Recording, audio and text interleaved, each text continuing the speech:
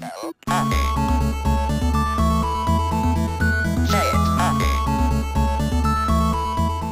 grew up with two guys that I looked at as Batman, the animated series voice Kevin Conroy, and the lead actor from the 1989 film Michael Keaton.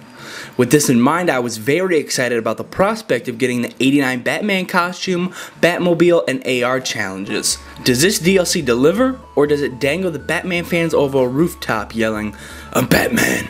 Sadly, the second one is true. This DLC is just plain hollow.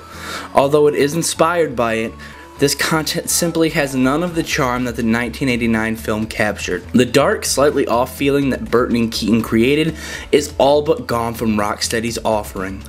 I'll concede one thing to this DLC. It's damn fun roaming the streets of Gotham as Michael Keaton's Batman, and seeing him make his way through hordes of thugs brought a smile to my face, but that's where the enjoyment stopped for me. It's cool that you can drive the Batmobile around, but since it doesn't have a tank mode, it just feels so lacking and not that much fun. Again, it's cool to be able to control a beautiful on-screen version of the iconic Batmobile, but it just feels so uninspired. That's really the key word here, uninspired. That's what this DLC really embodies. Yes, the AR Batmobile challenge sounds like a good idea, but they just seem so hollow and like window dressing.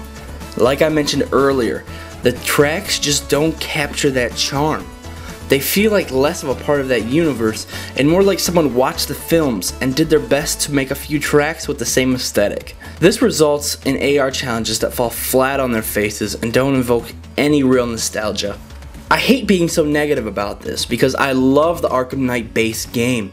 I've beat it on normal and New Game Plus while completing the side missions outside of the Riddler trophies to 100%. Thus far, the DLC has just felt, well, uninspired. And the 1989 Batmobile pack is no exception. The Batman Arkham Knight 1989 Batmobile pack gets a 3 out of 10.